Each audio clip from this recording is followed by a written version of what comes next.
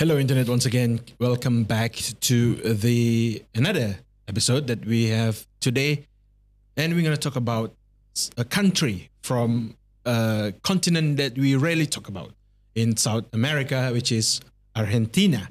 They call it so. Argentina recently has a new president in December, Javier Milei, an economist, used to be teaching in university, but now drafting policies for the whole nation. And hopes on his shoulder is bigger than any president of Argentina in the Argentinian history. Adi, you want to say a little bit more about Argentina? Because we rarely talk about this country, right? Yeah, I mean, aside from the spectacular performance at the World Cup, then moving on straight to a very eccentric and very flamboyant president in Javier Milei, Argentina has definitely a lot to offer when it comes to what would a country look like if they elected somebody who is far right and at the same time a libertarian who believes a lot in the market principles. You know, just let the market do whatever it wants to do and then don't have any government intervention. So what I've seen is that, like I said, very flamboyant, very eccentric character. I think a lot of people have seen a viral video of him just like looking at how many ministries Argentina has, right? And he just like keeps tearing down what he thinks is useless, like Ministry of Tourism, gone. Ministry of Women's Affairs, gone. Ministry of whatever, Social Justice, gone. And it is taken the world by storm and has baffled a lot of political analysts, a lot of political commentators, because this is a character whose contemporaries are people like Bolsonaro in Brazil, who is a very strong far right character, and then you have somebody even more eccentric coming out of the woodworks and representing the people's mandate, who has come to believe that this person is the right person just because he says what he wants to say. And in a way, it kind of carries on the trend of this whole rise of the whole right-wing sentiment, with places already like President Trump winning his first time during the 2016 elections, and all across Europe you see a rise of right-wing sentiments. So, you know, Argentina, of course, has always been is very difficult to navigate because it had the dictatorship under Peron, much like most of South America, very authoritarian. Now you have another right-wing leader coming up to bat here. So making a very strong speech, which he calls the May Pact. So what do you have for us there? I mean, we talk Argentina in the way we're talking right now only because 100 years ago, it was a different situation, Adi. Today, if you look at Argentina pesos, I think it's sadder than Titanic ending. But if you look just 100 years ago or 120 years ago in the early 1900s, Argentina is one of the top, even challenging United States in terms of economic prosperity. So what happened since then? So in the early 1900s, there's a lot of being gained by the Argentina because they trade a lot of beef and wine. Now, so this is the two commodities that they champion of, and it's prosperous for them. But in 1929, Great Depression happened, and Argentina hit one of the worst, relying on foreign trade, and it was just not a good time for Argentina's economy. And then a year later, we got a dictator, authoritarian, to control the world. And then that's the beginning of authoritarian leadership for Argentina, but only in 1986 or mid-80s that democracy make a comeback for Argentina. So you can see a huge gap in between, Adi, for I think 80 or 70 years of just Argentina going back and forth, trying to fight for its glory days back in the days. So Javier Milei, it's a radical change that Argentina need, because what happened to Argentina is very radical. Economists always says there are 4 types of economies in the world. First, developing country, developed country, Japan and Argentina. Because Japan and Argentina, these two countries are quite unique in terms of how they deal with the economy. Japan is for their own, how the currency is very weak. I mean, in terms of exchange rate, but you cannot say the same thing about the economy, the fundamentals. They are one of the biggest exporters of the world. Similarly to Argentina, with weaker currency, but fundamentally they have what they used to have. It's just somehow they couldn't piece the Lego together and create a figure. So Argentina, with being led by Javier Milei, an economist, also someone very radical, that tearing up papers just not just for attention, but for the points that he's gonna make, because he just mentioned, I think 2 days ago, MEPEC will be signed in Cordoba, so that it will be a 10 pillar of what propel Argentina to the next 5 years of his term. This is some sort of Madani framework that we have in Malaysia. So in the context of Argentina, this 10 pillar is gonna be somewhat extreme for Argentina, especially for the past few years, where Argentina is gloomed by economic problem. So very much needed reform. It's not gonna be easy. So you mentioned just now, like, it's very polarizing character. Trump is being being marked as one. Bolsonaro is another one. So if you have a authoritarian or far right leader WhatsApp group, another character that should be on the group is Javier Milei as well. But with his approach with his knowledge in economy, I think it would work if, this is a big if no sabotage being done by any of the political elites in Argentina. Because South America, Adi, is notorious for killing, assassination, candidates for president. This just happened the other day, I think, in Colombia election. So, hey, it's still in the same subcontinent. I do have faith in personal bodyguard, but how far can it take in terms of his own safety? Because doing such thing in Argentina is unheard of for many, many years. And to put himself on limelight like that would be a huge undertaking, especially for him, because he's just 3 months in and he announcing it today without, or he say with or without the political support from the Congress. So I don't know how he's gonna maneuver that politically, but the spirit is what we should draw from it, because he is I think a true statesman when he tried to make such a change. But I think he also needs to figure out so that he can last that long to oversee the outcome that he wanted to see. Otherwise, it will be just another president next week. Then what's the point of having all the nicest, the good of reform if we can't see throughout of his term?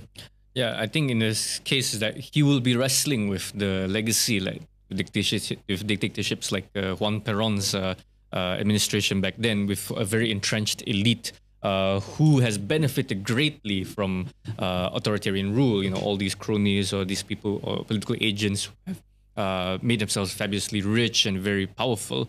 These are the opponents that Javier Milei will be facing up against. And to go, out in his way to become a very extreme populist, a very reactionary individual that definitely has a huge support from the people. But at the same time, when you have too much support from the people, the elites don't like it. The upper class don't like it when you're too popular to people, because there's a weapon that can be easily turned against the status quo. And that's definitely what this MEPEC is trying to do, is trying to challenge the status quo, is trying to seal a new arrangement or seal a new era for Argentina that is almost social re-engineering.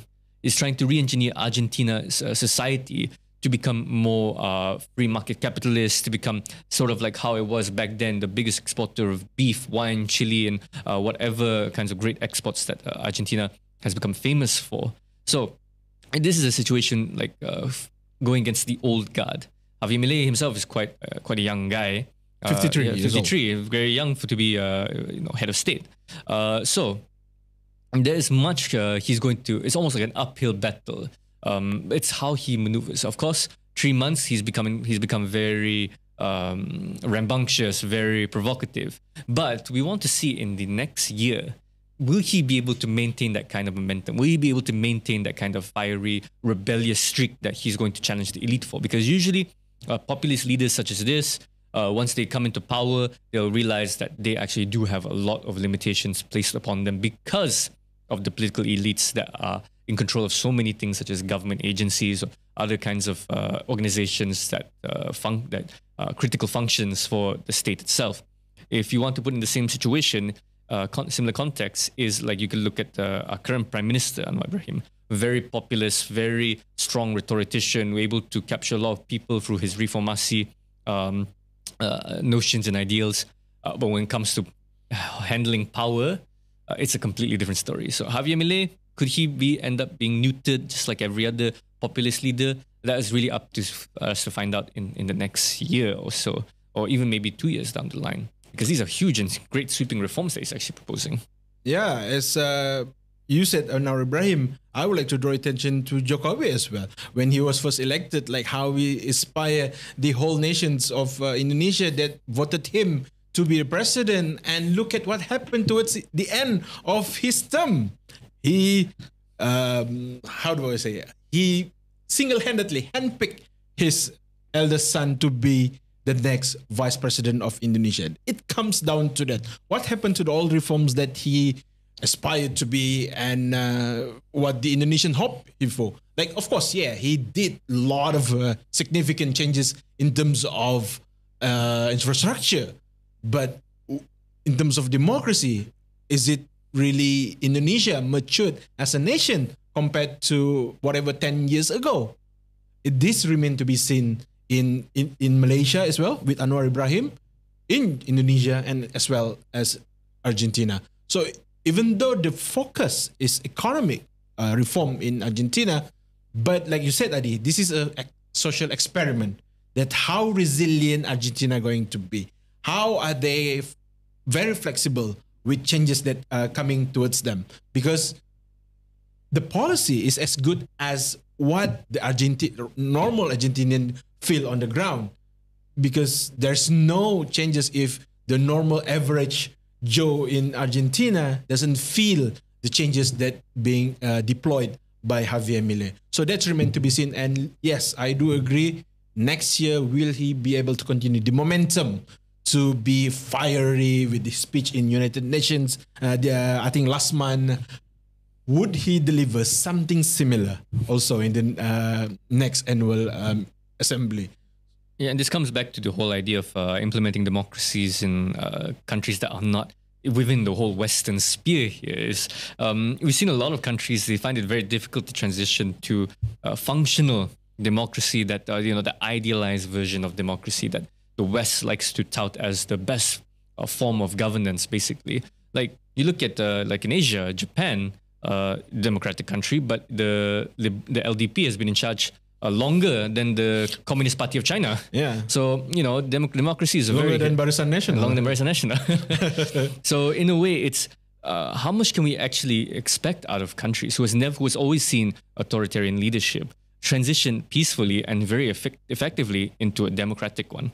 We haven't been able to figure it out. Indonesia is still struggling. Japan, Argentina, even to some extent, America has been challenged whether or not democracy is a viable option. Of course, this is a very dangerous thing to say because a lot of people put a lot of stock in the idea of democracy. But the fundamental condition of what makes a democracy very viable is whether or not its people are educated enough. If not, you would have what Socrates calls the majority of the ignorant, I guess. Yeah. It's you want to have people who are voting to be responsible voters, to be educated and voters who are very much aware.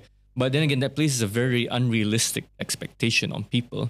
Like the only way you can be is if you get educated, get smart, so you can find out who's actually using you.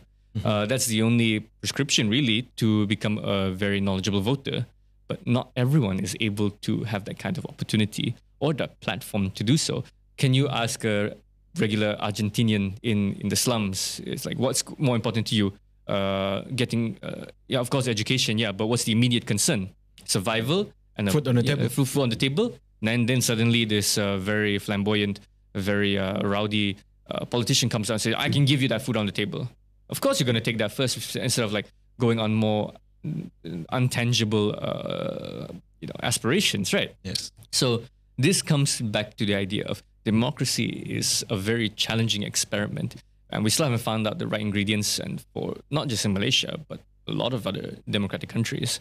So will this shift actually push Argentina to find a more mature democracy? I don't really think so, because a legacy is very hard to wipe off, especially an authoritarian one. So a lot of things are unhinged with whatever that coming this year, 2024, is going to be a big year for Argentina to see out the reform that Javier Milei going to do. So I'm excited to see next year how Argentina going to display itself as a maybe another more. Do you call Argentina a developing country or developed country? Depends who you ask. I think a lot of people say developing, but in a lot of ways it's very developed. Well, from economic yardstick, it's got definitely developing country because it's quite similar GDP with China and Malaysia per capita. So I think that's it for Argentina episode we have for today. And Adi? Yeah, I think looking forward to see what this Javier Milei character brings to the table. Who knows, maybe he'll jumpstart another wave of right-wing nationalism across South America or even other places, because when you see characters like this, right, people want to aspire to become similar to that. Like, say what you want about Donald Trump, but he has become sort of like an icon for a lot of right-wing people who are more right-wing leaning, and they would like to emulate that. So Javier Milei could be another extension of that whole right-wing sentiment revival, so to say. So that's it for Argentina. All right, that's it for this topic and episode. If you are listening this on YouTube, please smash that like button and comment down below what do you think about any of the topic that we talked today. Or if you are listening this on Spotify or Apple Podcast, please also answer. There's a Q&A on your Spotify application there. So catch us also on TikTok and Instagram as well, because we're trying to expand as much of our reach and give as many of you the accessibility to Kopitiam Council. Yeah, and we like to see if you like those short 60 seconds content, please give them likes so that we know, and we would like to make them more for all of you guys and the pleasure of viewing. Any last words, Adi? I think I just want to say thank you for listening. This is the first time we're trying something very interesting here at KL Podcast Studio. Very great setup here, and I'm very pleased with I'm going to be very pleased with the results. And I think it kind of gives a more different dynamic, don't you think, compared to when we're usually on the webcam in our kitchens and bedrooms here. Yes. Like, finally, I can see Haffisz is just right next to me right here, so it's easy to actually talk to him, just like looking back and forth. Exactly. So yeah, very exciting, and it kind of like gives me the idea that we want to pursue this kind of style of content, more just expand our capacities to actually do something like this. So looking forward, and I hope you would be looking forward to that as well as our regular episodes until comes the time we can actually increase the production value of Kopitiam Council. So back to you, Haffisz. With that, goodbye for now. Thank you.